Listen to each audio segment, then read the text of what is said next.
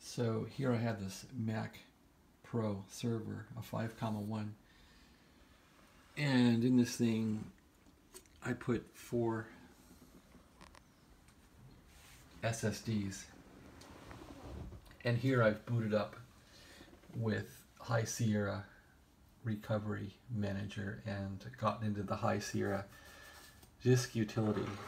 So this disk utility, of course, has the APFS options. And so what I'm trying to do now is there's also a new RAID utility in here. So I'm trying to make these drives, I'm going to use 3 SSDs to make a RAID here, and this Patriot Spark SSD is what I boot from, so I'm not going to mess with that. So to create these things, to put these things on APFS, first of all, I have to unmount them, and so let's do that. That one's unmounted, so now we can do a partition on this thing and make it APFS, apply it.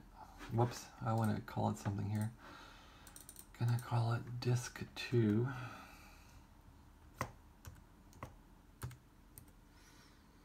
Here we go, apply it, partition it. So that's now disk 2.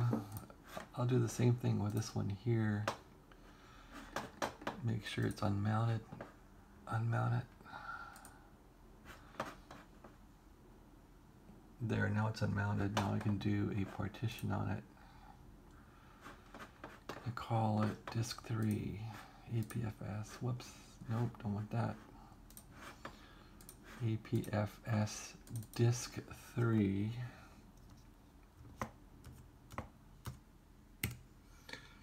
Here we go. Partition it.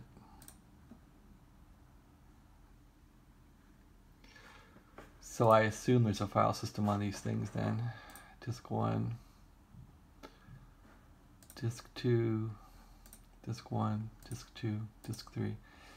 Now the new part of disk utility here, which is pretty groovy, pretty hip, pretty cool, is the RAID assistant, which you wouldn't see in the old disk utility. Even on Sierra, this did not exist. So when I saw this here messing around, I thought, whoa, how cool could this be? So I want to do some processing of some MOVs, movie files, and some pictures.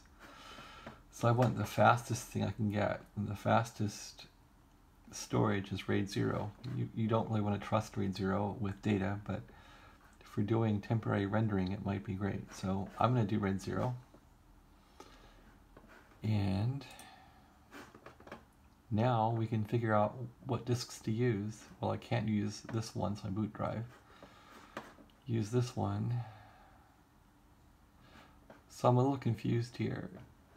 These are the actual physical drives.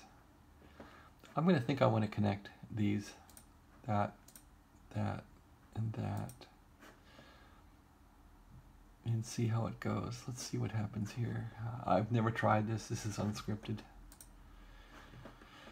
Okay, so chunk size. I guess the bigger my chunk size, probably the better the throughput. I'll take this default chunk size. And format, look at that. So I can't make a RAID. I can't make a RAID that way using APFS. Isn't that something? What if I go previous now and I say, let's take this and this and this. Could I go APFS this way? Next.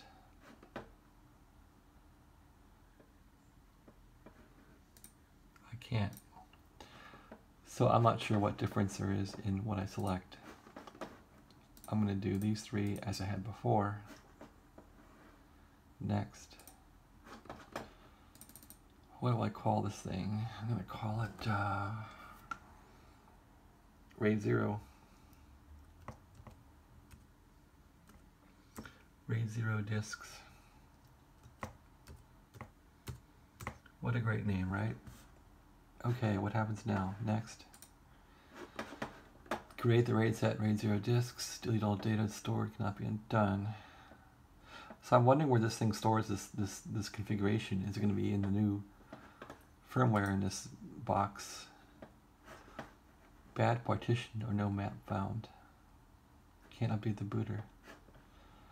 Okay, well I don't really want to boot her. Oh, interesting. So it failed, and then I got stuck here. So, and I can't go done. Well, that's not much fun. So thanks for watching the video, and have a great day.